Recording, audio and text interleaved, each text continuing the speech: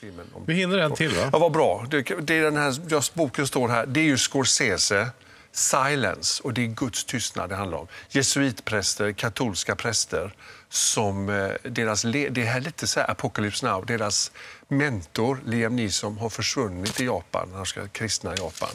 Så de här två åker ut och det är de två nya superstjärnorna i Hollywood, och du vet vilka det är.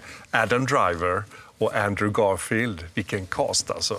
Och de åker för att leta upp sin mentor. Vi kikar. Vi tittar.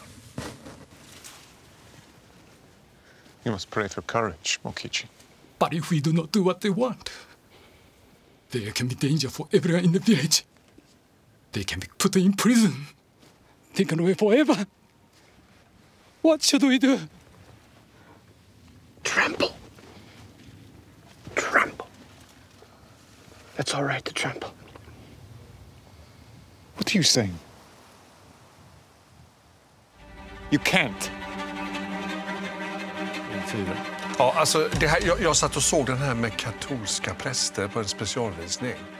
Alltså det var väldigt starkt, extra stark upplevelse för mig. De var väldigt berörda av det här. Det är 4 solar naturligtvis till Scorsese. Han är aldrig dålig, va? Så att det här ska ni också se, absolut.